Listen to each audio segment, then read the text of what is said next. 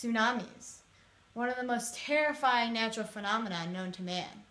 Today, I will take you through the physics behind this incredible natural disaster. Okay, so before I can start talking about tsunamis, I just need to talk about normal ocean waves. And so these are all the different parts of a wave, just like we learned.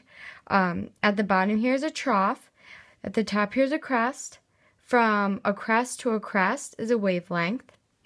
The height right here, another word for this part would be the amplitude. And so we learned that there's two different types of waves. There's transverse waves and there's longitudinal waves. And we learned that ocean waves, just like electromagnetic waves, are transverse waves where the particles oscillate perpendicular to the direction of the wave right here, because the particle is moving up and down while the wave moves horizontally. But in reality, ocean waves, they move in an orbital path. They move in a circle.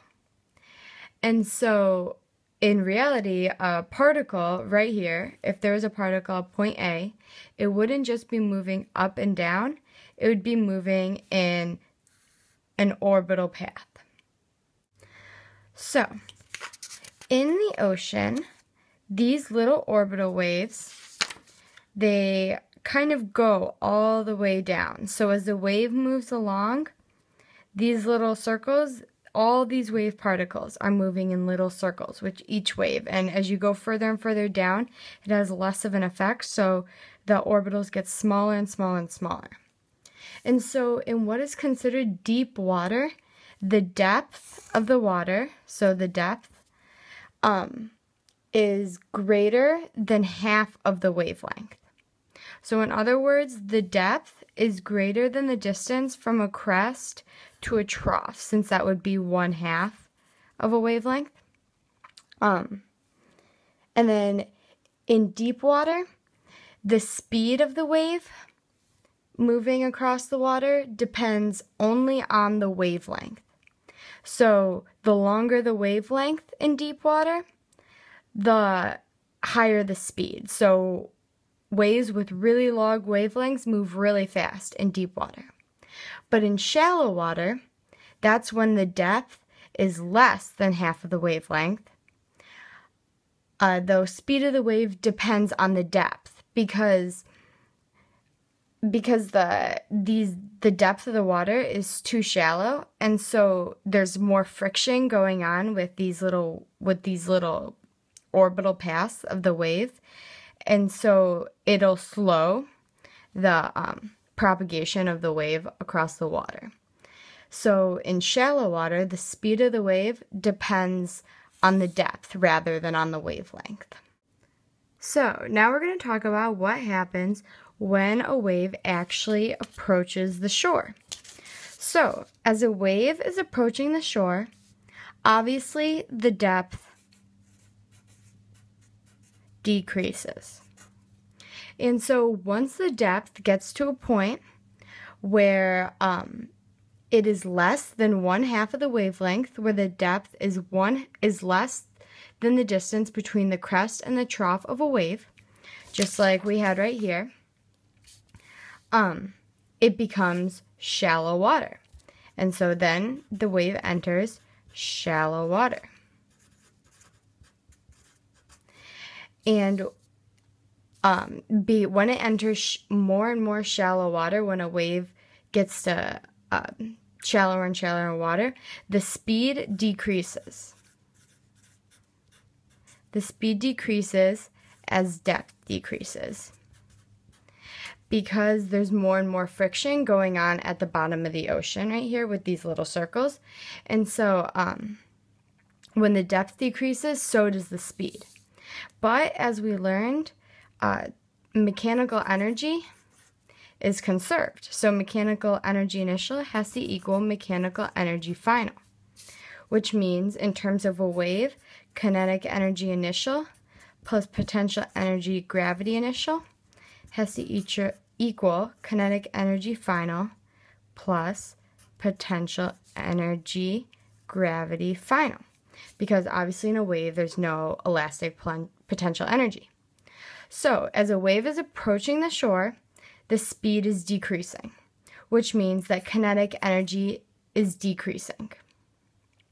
And so, if kinetic energy decreases, in order to keep the final amount equal to the initial amount, potential energy has to increase. And we know that potential energy is also equal to mass times the gravitational constant times height. And as a result, the height increases as a wave approaches the shore. And a side note, also the reason why a wave, why it kind of forms this steep front right here, it's because we know that waves travel faster in deeper water because there's less friction going on with the floor of the ocean and the water. And so the particles of water that are up here are going to be traveling faster than the particles of water down here, because this is technically at a deeper, it's located at a higher depth than the particles down here. So these particles are moving faster than these, and so it forms this kind of steep front as a wave approaches the shore. Okay, so now for the fun stuff, now for tsunamis. So the origin of a tsunami is often an earthquake.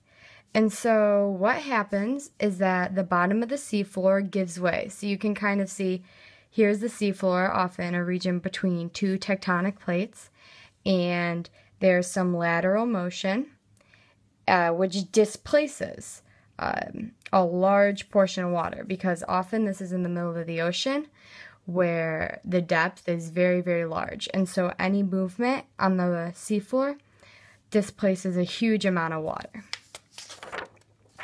So this is often referred to as a stuck area. And so the stuck area ruptures, releasing energy in an earthquake. And this is the amount of water that it is displacing. And so in this way, an earthquake starts a tsunami. And a tsunami wave spreads in all directions. And you can kind of see this on this radar screen right here, that it moves in circles. Waves refract towards regions of shallower water. So they move in these circles because they're moving towards the shore, towards regions of shallower water. So here's a quick demo of how waves travel towards regions of shallower water. So if you just poke the water, you can see how the waves are traveling in all directions in a circular path towards where the water is shallower. And so, why does a tsunami become so large? So, a tsunami, one of the characteristics of a tsunami is they have an incredibly long wavelength. Their wavelength is often equivalent to about 700 kilometers, which is huge. And the depth of the water is often, in the deepest parts of the ocean, is maybe 10 kilometers.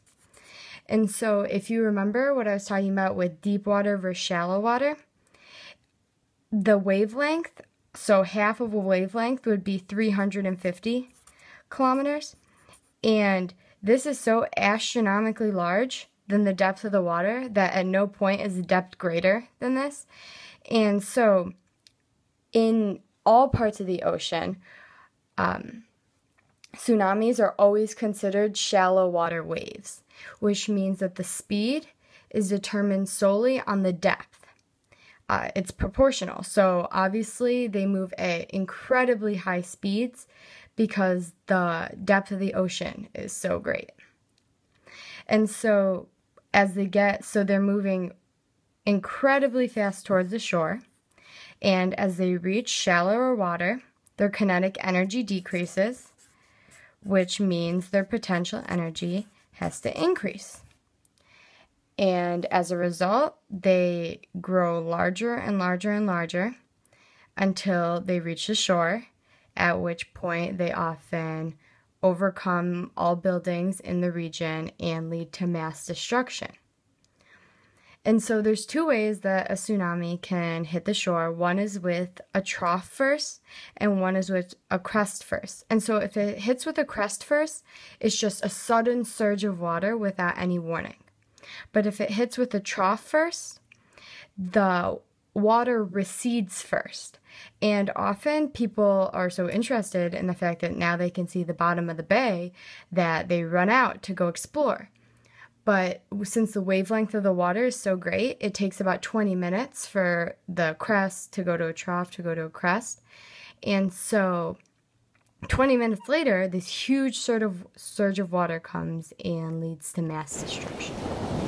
I hope some of you are awake long enough to gain something from this video.